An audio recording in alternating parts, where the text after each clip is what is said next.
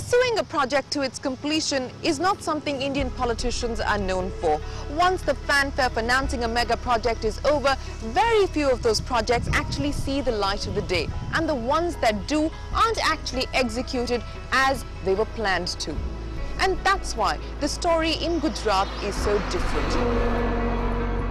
Both of Narendra Modi's promises of providing 24/7 electricity and creating an agricultural miracle are indicative of what leaders can do when they set their mind to it.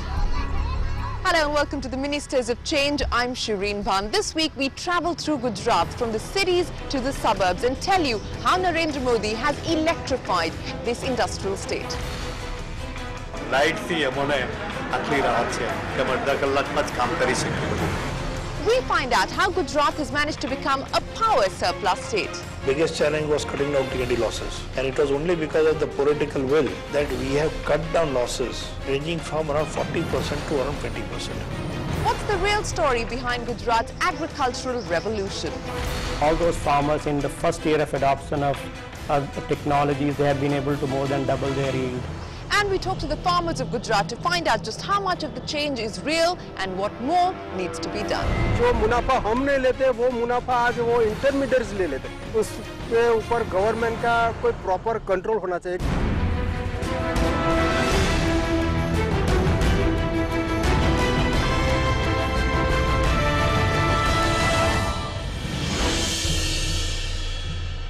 In 2001, like most electricity boards in the country, the Gujarat State Electricity Board was bankrupt. Losses were mounting, and in a state that places a premium on industrialization, erratic supply and load shedding were an embarrassment. The only way out was reforms. But power has traditionally been a political tinderbox. Elections are won on the promise of free power to farmers and lower tariffs to industry.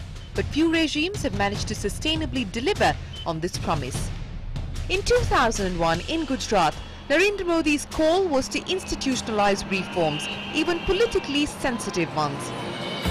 The scheme was called Jyoti Gram Yojana, and 10 years down the line, it's brought 24/7 electricity for domestic and industrial consumption in 18,000 villages in Gujarat and created a dedicated 8-hour power window for farmers. This is the only state which doesn't give free power. When he takes a decision, he keeps the person down below on his mind and then take a decision. And he has the courage to take the toughest of tough decisions. If he knows that that is going to be beneficial to the common man in the long run. Studies show that agriculture nationally consumes 85% of a state's power supply. Most of this is subsidized, and scant attention to monitoring translates to diversion for users other than agriculture. So crucial to the reforms in Gujarat was the idea of a dedicated power line for farmers. 1,115 crore rupees was invested to lay down over 31,000 kilometers of parallel feeder lines, and over 6,000 transformer centers were set up in less than 30 months. We decided that we want to give quality power, so we had so many substations. Today in the state of Gujarat, in one single year, we give around 140 new 66 kV substations, which is one point of time, average 10 to 15 were given per year. So because of substations, the farmers started getting quality power. We had less of line disruptions, so the consumers were satisfied. Secondly, we saw to it that we did not raise the tariff. Simultaneously, 11.8 lakh metal meter boxes were installed for the prevention of power theft, and in the last few years, over 15 lakh illegal connections have been sealed and close to 20 crore rupees recovered by way of fines.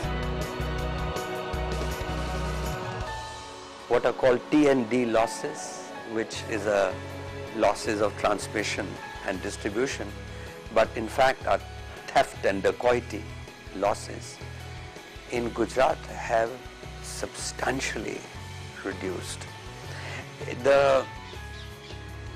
I remember once walking into a chemist shop in the middle of the day, think it was in Baroda, and that there was no light.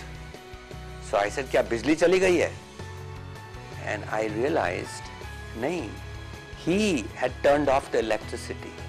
Why? Because he was saving electricity. Earlier, this fellow was stealing electricity. In Sakra village, an hour from Savli in Baroda district, Kanubhai Patel, who runs a milk collection center, has been able to digitize all processes. આ કોમ્પ્યુટરથી અને લાઇટથી અમને આટલી રાહત છે કે અમે અડધા કલાકમાં જ કામ કરી શકીએ બધું. In the same village, Preeti Patel, who's been running this pharmacy for 22 years, can finally stock some basic vaccines and injections. 10 rupees का इंजेक्शन लेने के लिए गांव के लोग को बड़ौदा छानी में जाता था, 20-25 रुपया खर्च हो जाता था. वो मनी सेव होता है और टाइम वेस्ट भी सेव होता है. And for small industrial units like this one, 24/7 uninterrupted power has meant an increase in productivity. सभी का काम कंप्लीट चलता है और ऑर्डर भी हम लोग दे सकते हैं जल्दी से और ज़्यादा ऑर्डर हमको मिलता है इसका.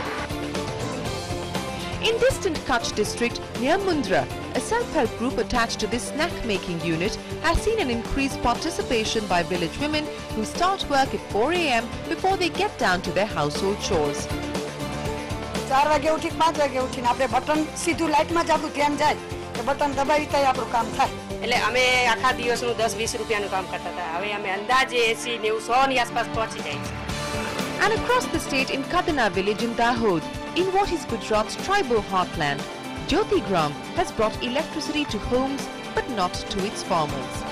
लाइन कैसी दी थी, बाकी कनेक्शन लगायु नहीं है. गांव में 25% आदमी के पास में बिजली है घर में मीटर, बाकी आदमी के पास नहीं है. While the state administration continues to add infrastructure in the last mile villages, Gujarat is one of the few power surplus states which sells its excess power. The state is also a pioneer as far as solar power is concerned. In 2 years, Gujarat will house the largest solar energy park in Asia with a power production capacity of 500 megawatts. This is being set up with an investment of around 8,000 crore rupees from companies like GMR, Tata Power, Lanco Infra and soft loans from the Asian Development Bank.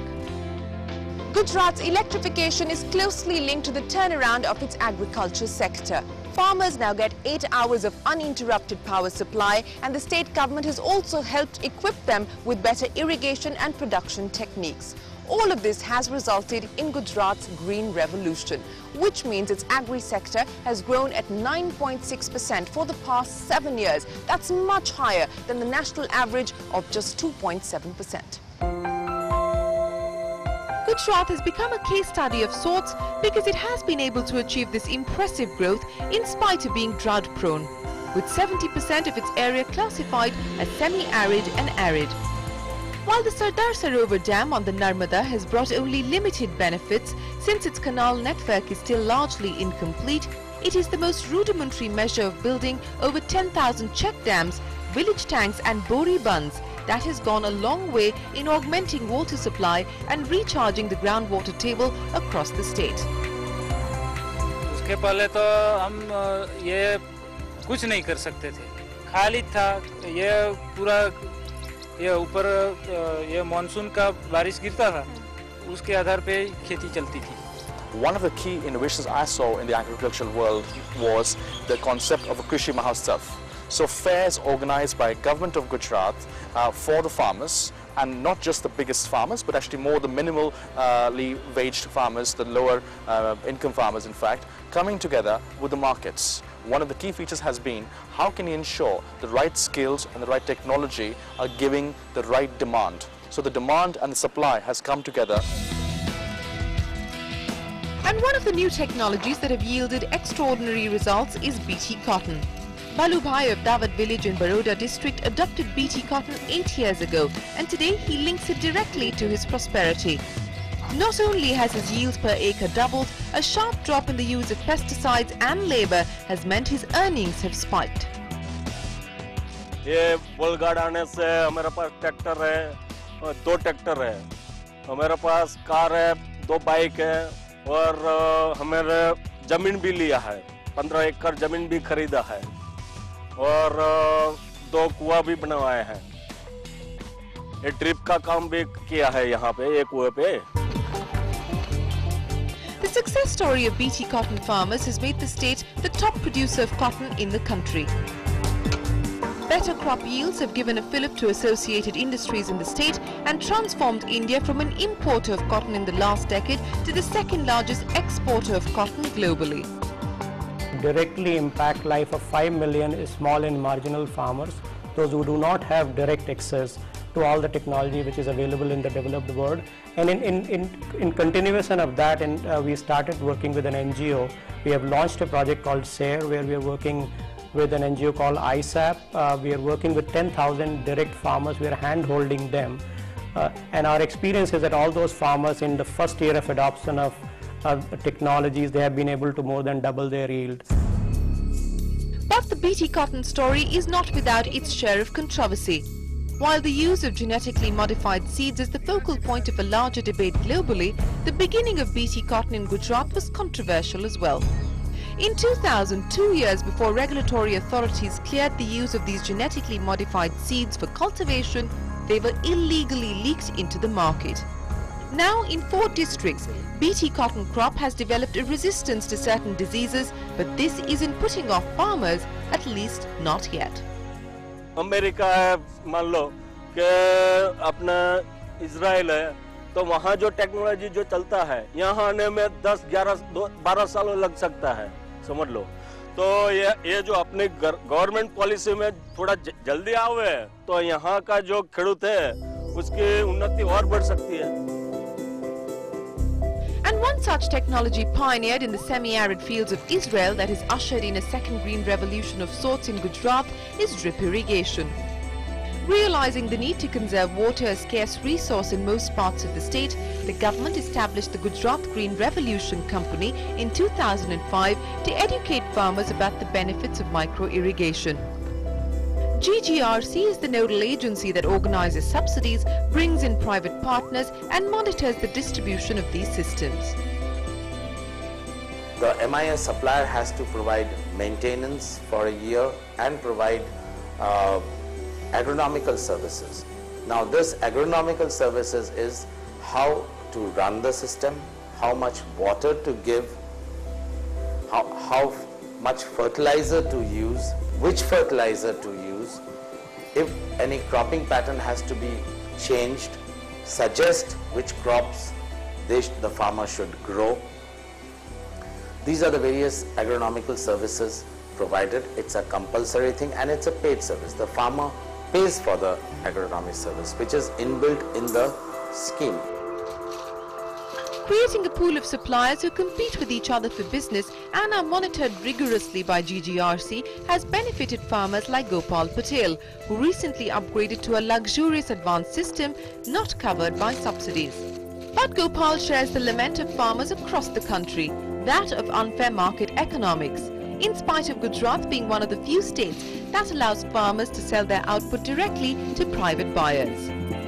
उसके ऊपर government का कोई proper control होना चाहिए कि भाई तुमने जो परचेज किया है इसके ऊपर तुम ट्रांसपोर्टेशन और लेबर 5 या 10% से ले सकते हो। ये मोर देन डबल हमारी जो कॉस्ट ऑफ प्रोडक्शन है उससे भी डबल। जो मुनाफा हम नहीं लेते वो मुनाफा आज वो इंटरमीडिएट्स ले लेते।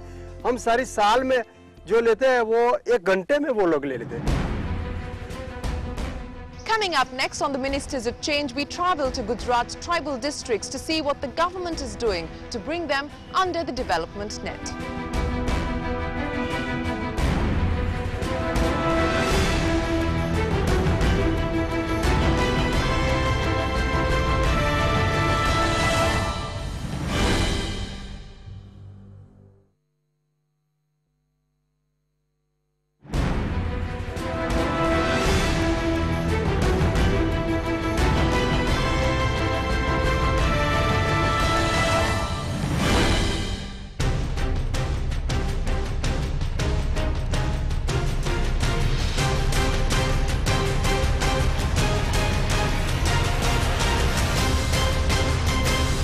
Look at the state as a whole, the tribal population, the poverty rates, and things like that.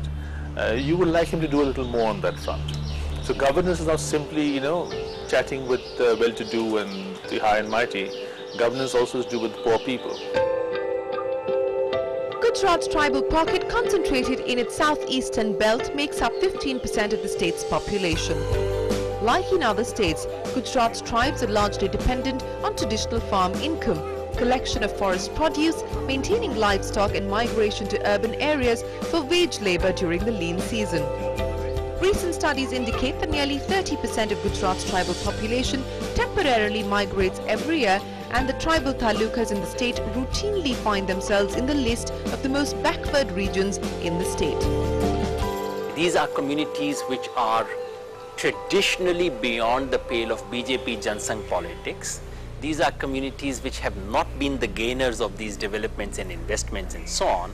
And these are communities which are not that invested in Hindutva or Gujarati Asmita.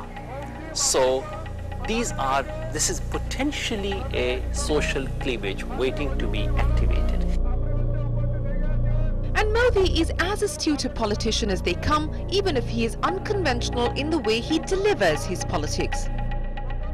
Good governance has two components. One is administration and the other is politics. Mr. Chandrababu Naidu also liked to fashion himself as a CEO, but somewhere his politics was a little deficient, which is why he got voted out. Mr. Narendra Modi, on the other hand, takes his politics hand in hand with governance and administration. He goes among the people, he undertakes yatras, he finds out what is the real condition and takes measures to solve them. In 2007, when the Gujarat Tribal Development Corporation announced the Chief Minister's 10-point agenda, the priority was clear. The Narendra Modi government set aside 15,000 crore rupees under the Van Bandhu Kalyan Yojana for tribal development.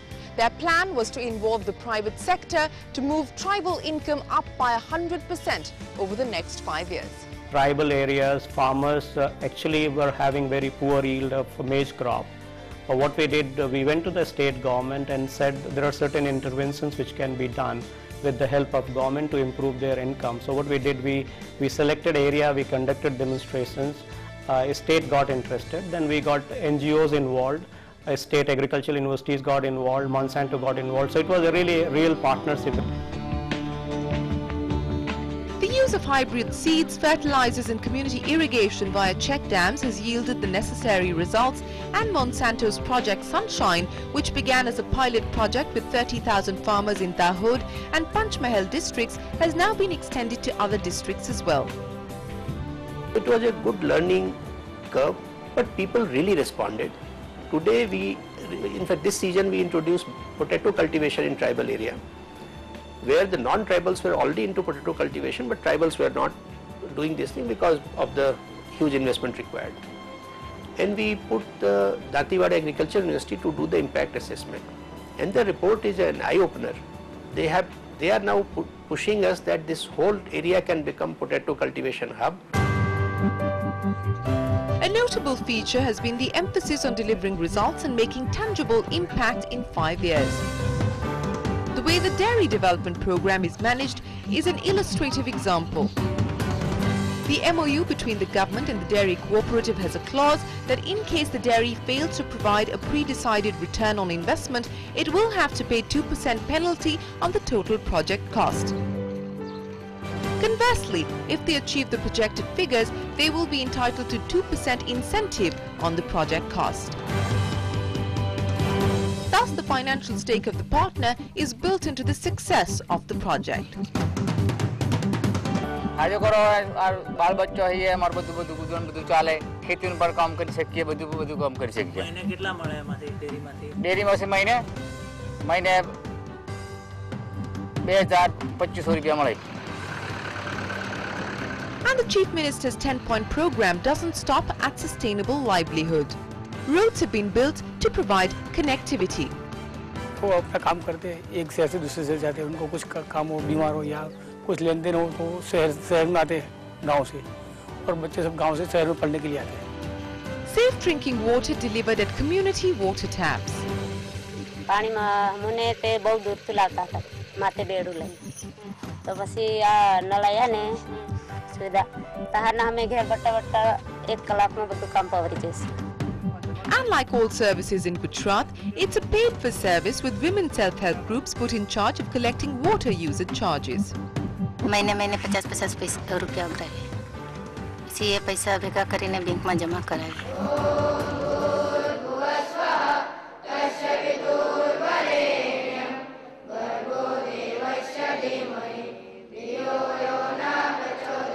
Located in Dahod district, this model school is one of the 11 schools across Gujarat's tribal district, hoping to correct the low level of literacy within this region.